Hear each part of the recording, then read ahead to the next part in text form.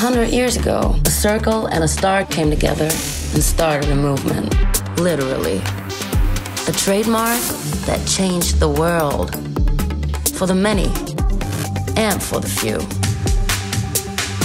The world changes, the star changes with it. It's been breaking ground and records. The first it piece wanted by rebels, racers, rock stars, and punks. Love it, hate it, but you can't ignore it. It's important what it stands on, but more important is what it stands for. This star wasn't born, it was built.